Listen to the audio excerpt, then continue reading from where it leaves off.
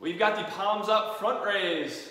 So what we're gonna do, have our feet about hip width apart, have a pair of dumbbells to our sides, making sure that throughout this move we're not extending the lower back. So squeeze the glutes and a big exhale up. We're raising the roof.